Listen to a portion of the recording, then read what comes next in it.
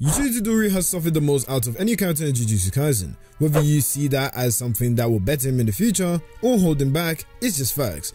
Yuji suffered in numerous ways because this was a ploy from a very sick man, Kenjaku. So here I ask you, do you truly comprehend the amount Yuji has suffered and the more suffering that is still on his way to come? Funnily enough, you don't even understand why Sukuna will be devoured by Yuji Itadori because of this. Sukuna doesn't share the same sentiment as Yuji. He lacks empathy. Let's see if you can swallow my suffering. A quote from Yuji to emphasize that he will be going no matter what the pain is or the cost. At first, he saw himself as a cog. Now it's bigger than that. It is to take down the man known to be the fallen. Leave the Jujutsu life for some hackery luck and let's get into this. Yuji was practically destined to die. Yuji Itadori's life has been a lie from the very beginning. He was used and manipulated. He was destined to have a tragic life. The reason for this was none other than Kenjaku. He set everything up. He set up the finger for Yuji to eat and caused more curses to come out of hiding. And this led them to being more problematic in the Jujutsu society. The sole purpose of his existence was being a vessel of Sukuna, while his existence to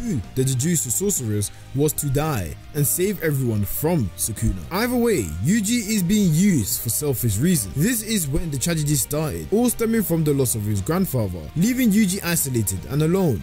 He is shown to be caring for his grandfather in his final moments and says the pain and the compassion that he usually has. So he is very good-hearted and doesn't really want to cause too much trouble to people. We must start with exactly what hurt him in Shibuya. That's where the real issue resides. The stress from knowing your sensei being captured and there's nothing you could do about it at all. Yuji wanted to save Gojo badly, to the point anything that seemed to be in his way or hassle was face a desperate foe. When hearing he got sealed, his face became stone. If it wasn't for Gojo, he would have been executed. Now he's gone. It most definitely must have been a gut-wrenching feeling for sure. The famous encounter between Choso and Yuji then appeared. Although an excellent spectacle, don't get me wrong, he lost, going through some terrible pain physically after being pierced in the internal organ, the liver. But the memory of a past event that never happened in Choso is what saved him.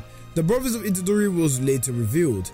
Yuji, bearing the pain of fighting and killing his brothers, could break any man, same way in which it broke Choso. Sukuna, disappointed in Yuji losing, but knowing later his time will come. So there was no longer a care in the world for what happened. Yuji's philosophy is to save others no matter what the difficulty is, which he has done on many occasions, but they seem minuscule to what is to come. Yuji being fed fingers while being unconscious leads to Sukuna having 15 fingers. The awakening of Sukuna was the day Yuji recognized he lacked the ability to save people. Yuji's emotions are further compounded by feelings of guilt and self-blame. As a vessel of Sukuna, he experiences an intense internal conflict, questioning whether he could have prevented all of this, the chaos, the bloodshed in Shibuya, to ultimately later bearing the full burden as if it was himself. This internal struggle reflects his desire to take responsibility for his role in the incident.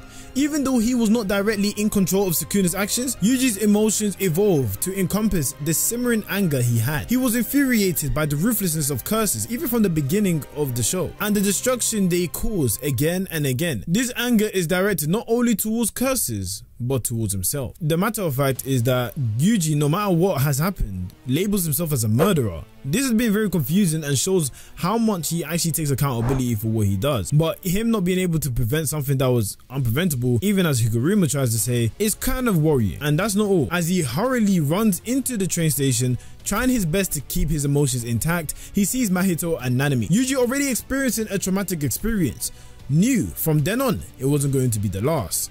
Nanami, with his final words, told Yuji, "You've got it from here," before Mahito blows Nanami to bits. This was the first time Yuji snapped in the manner that he did. It was most definitely a build of pure anger and emotions all let out at once from the previous events to now. Yuji fights Mahito, who is entertained and loves this. Even ended up leaving a mark on Yuji where the scar on his face was born. Constantly throughout the fight, Yuji questions Mahito's morality. At this point, he doesn't quite understand what Mahito really is. The mirror of humans. Mahito, even while fighting Yuji, only wants to break his mental resolve, literally trying to destroy Yuji's soul. This was by adding one more piece to the puzzle, and that was another friend of his, being Nobara. Bringing her dead body back to Yuji would destroy his soul, and Mahito would be more than happy. Mahito's clone at the time was actually struggling against Nobara, and Yuji was held by her. This glimmer of hope and realization he was no longer fighting alone filled him with temporary happiness, until the inevitable Mahito attack, catching her off guard and killing her. Yuji's initial reaction to seeing Nobara's death at the hands of Mahito was one of shock and disbelief. The suddenness and brutality of her death would undoubtedly catch him off guard, leaving him struggling to process the reality of what just happened. As the truth sinks in, Yuji would experience overwhelming grief. Nobara was not only a trusted ally, but someone that was a close friend to Yuji Itadori, as they had countless experiences, as they were laughing together, they had a good time together, and pretty much they went to fight together. So all these experiences into one is now being tossed away as she's about to die. One of Yuji's happy places was gone, and her loss would create a deep emotional void in Yuji's heart, triggering profound sadness and sorrow. He couldn't even fight anymore. He literally lost the will to do anything. His resolve reached the limit a long time ago, and Mahito just added insult to injury. He thrives off this, seeing the suffering, and felt so pleased with the result, beating Yuji to a pulp in one of the greatest dialogues that we've seen in the series so far. Yuji had to listen to his ideology being ridiculed throughout. He was broken to bits, feeling like he couldn't fight anymore. Nobara Kikizaki of all people in Shibuya, it was too much for him to handle. Yuji tried to help more people, but he couldn't do anything, sees himself as just a murderer. What Yuji felt to be his conviction was nothing but an excuse. Now he couldn't forgive himself at all. Todo revived Yuji and gave meaning on why Yuji should progress, and that's when Yuji gets up, uses the Black Flash, and in his own words, "I'll be sure to take on the suffering." Nanami. Yuji is willing to bear the pain and hatred from everybody, including the suffering that's thrown at him. After they exchange their blows and Yuji decides to finish him in this case, even hitting Mahito with the words, "I'm you." This is how Yuji redefined his purpose and goal, his true conviction. Even as he spoke, "I wanted to reject you, convince myself you were wrong, but it doesn't matter. Now I'm going to kill you. Even if you come back as another curse, I'll kill you. Change your name, change your form, I'll kill you again. I don't need to find a reason or meaning." This goes against his previous displays, asking Mahito why and how he did all these irreversible crimes. But his acceptance of being Mahito, the man of human negative emotion, embodied into one being, now being a prey to the predator. And that's before the true predator enters the mix, Kenjaku. This man has been the core creator of ruining Yuji's life. From what is told, Kaori was the mother of Yuji and was killed. Unknown of how she died, Kenjaku conceived Itadori with Jin, Yuji's father. Yuji to this day doesn't know about this and the origin. So what does that tell you about the tragic events occurring to Yuji? Not to mention that Kenjaku attacks him at his weakest state after the Mahito fight. While having Gojo in his grasp, Kenjaku indirectly is the man that took everything away from Yuji. From this point on, Shibuya arc stamped the pure grief and sorrow of Yuji Itadori. But the Culling Games proliferates the process. Fast forward to the day that Sukuna strikes, using Yuji's body after Megami's sister was taken over by Yorizu in chain. This word was in the binding vow made between Sukuna and Yuji when Yuji was dead. Sukuna had 1 minute not to hurt any of his friends or anybody at all, but did not use it upon himself. Megami was targeted. The finger of Yuji was ripped and given to Megami. This made Yuji scared and fearful. Suddenly, Yuji gets punched through multiple buildings and afterwards became immobile. After so many instances of being hurt by Sukuna, Yuji Itadori started losing it. This didn't end with him, but although Angel fought Sukuna, it just ended with her eaten arm and she ended up being chucked off the building. Yuji recovered, saw the incident and retaliates with a scream similar to against Mahito.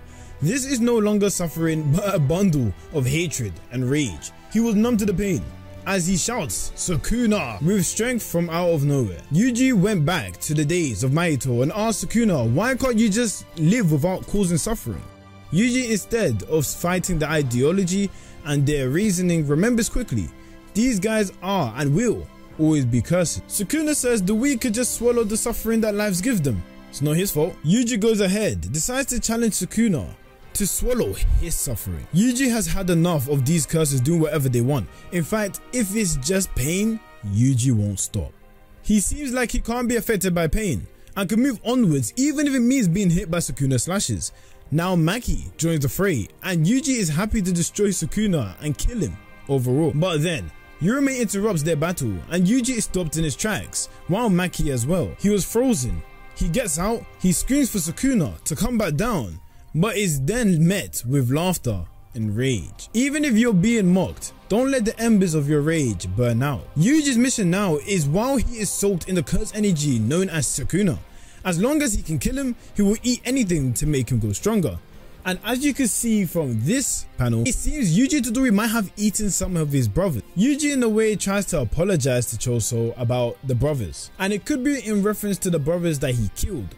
But at the same time, Choso says, as long as they're living within you. And I'm assuming that he genuinely apologized to Choso for eating the brothers, but at the same time, he knows he has to do what he has to do if he wants to beat Sukuna. So only God knows what kind of move he's about to pull out or what he's going to bring out from the woodwork. But as you can see, the moral of this, the suffering that Yuji Itadori has gone through has been very progressive throughout the series of Jujutsu Kaisen.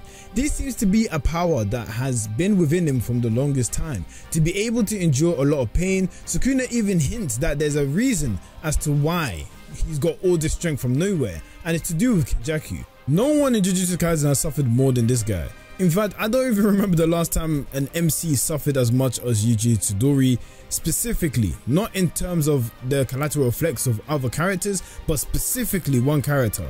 Yuji has suffered the most, 100%. But this will be his weapon to defeat Sukuna. The reason I'm saying this is because the fact we know that one finger of Sukuna is with Gojo or Yuji in this moment, that means that Yuji Itadori will eat the finger and perhaps die. But he wouldn't be sad about it, especially if it means saving Megumi. And what would actually be the case is that Yuji Itadori is going to bear all the suffering and die as a result. So then all the suffering of the world goes as a whole. This is what it's going to build up to. The person who has suffered the most has bared the suffering of Nanami, bared the suffering of everyone else that was killed in Shibuya, etc, etc. And he dies along with Sukuna, saving everybody around. And no more people have to suffer and die anymore because he's been the pillar of the savior of suffering. But that'll be where the video concludes. Hey, I appreciate you guys watching this video. If you haven't already, make sure you watch my last video. My last video was comfy, it was kind of cool, and I hope you didn't forget to leave a like or subscribe. And yeah, that's it to all people that come and visit my channel. Jana.